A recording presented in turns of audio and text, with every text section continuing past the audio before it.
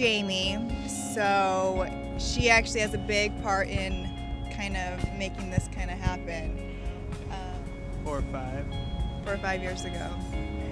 I liked her personality because she was just sitting there smiling the whole time, and everyone else was not. Oh no.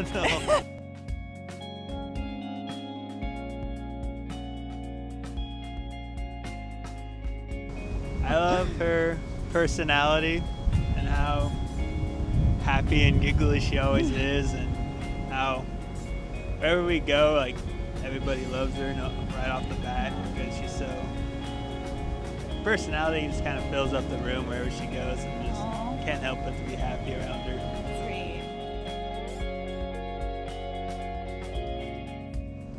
Sweet. He tends to buy some of the more cheesier things like zombie movies or video games, which, I mean, I'll let him buy a few of those, but I'll take the reins and control the rest. I'm kind of curious to see what he'll say about that question.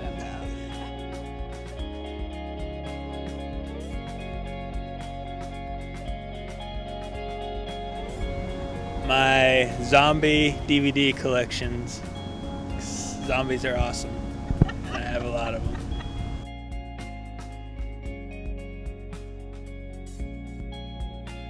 I don't think there's a finger pointed on a specific person. I think we kind of both started. I wouldn't say it's more so one person than the other. She probably said I did,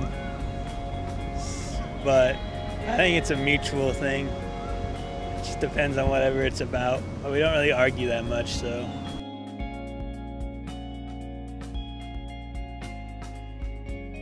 Definitely Scott.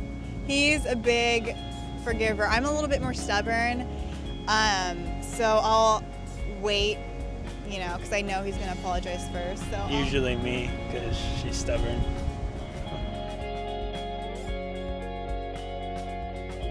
Just that I love you, and I know you're going to look beautiful, and hope it's a great time. Scott, this one's for you. I love you so much. You're everything I expected in a husband. You mean the world to me, and I cannot wait to be your wife. You are going to be the best husband ever, and I can't wait to start our lives together. I love you.